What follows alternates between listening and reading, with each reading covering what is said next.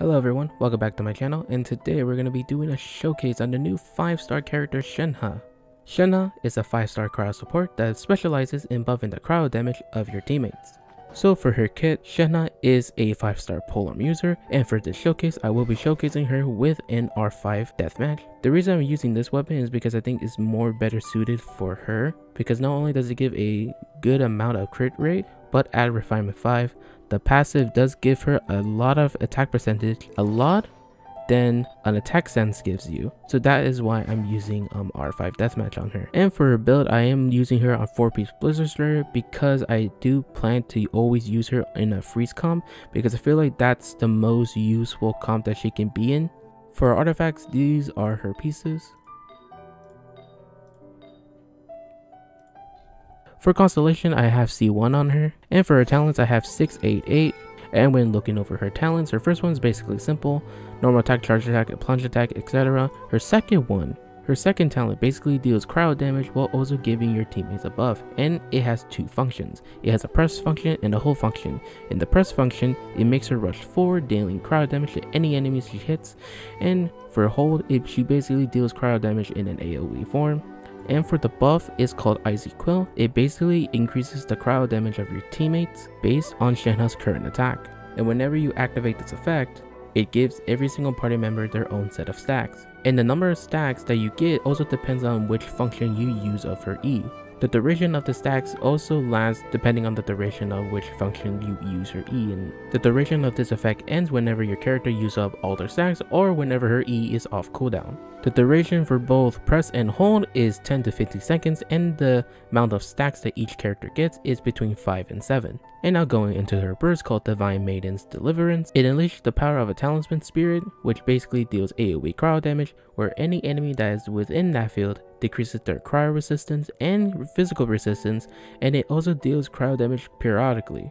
And when looking into her passives, her first passive is that whenever an active character that is within her burst field gains 50% more cryo damage. Her second passive also kinda sort of changes the way you use her E. Depending on which function you use her E, gives you a certain buff. For example, you press her E, it increases your skill and burst damage by 50% for 10 seconds. And if you hold E, it increases your normal, charge, and plunging attack damage by 50% for 15 seconds. Basically the same duration as the press and hold function. That's a quick show of her kit. Now let's move on to the showcase. Allow me. As one with wind and cloud. Obey. Do your master's bidding. Sakura swirl. Take flight.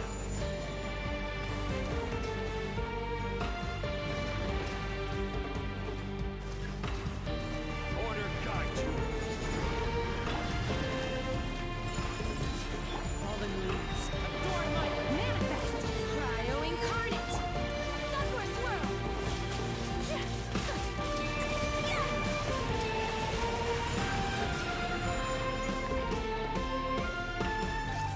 Rise! This is order. Whirling step. Clouds high. The birds unleash. By ordinance divine. Sakura swirl.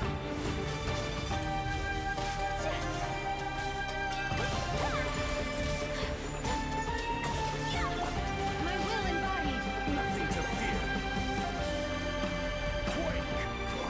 Take flight. Fallen leaves. Adorn my obey. By ordinance divine. Sakura swirl.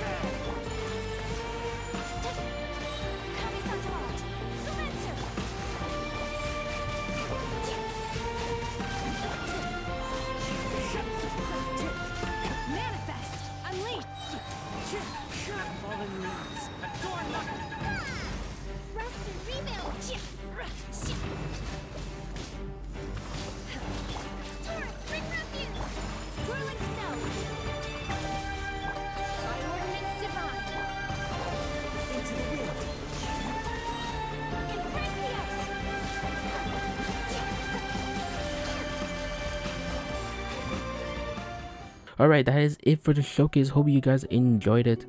Let me know in the comments below what you think of Shenhe. Honestly, at first I wasn't really sure about her, but then after using her a bit more, I kind of got a little bit more of a feeling on how to use her more frequently.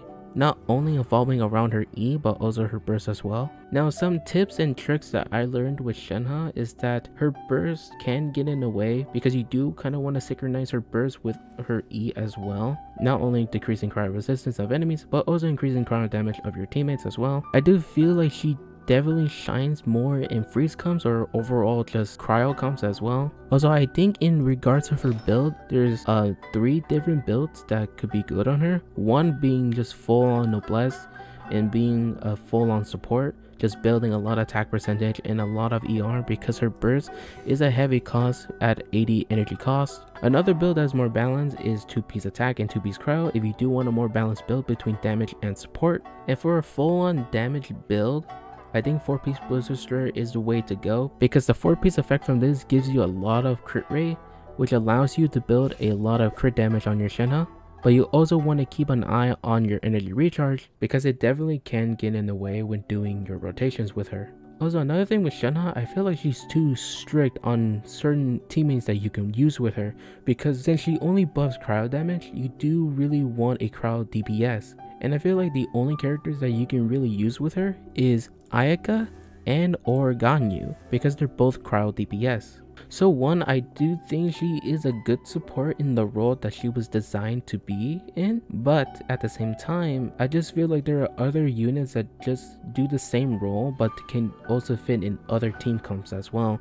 For example, Rosaria and Kea. So in the end, I think she is very good in the role that she designs, but at the same time, she is very restrictive in the units that you use with her and in the certain team comps that you can utilize her in. Alright, that is everything I have to say about Shenhe. Hope you guys enjoyed this video. If you enjoyed it, please consider giving it a like, subscribe for more content in the future. That is all I have to say, and hope you guys have a wonderful day.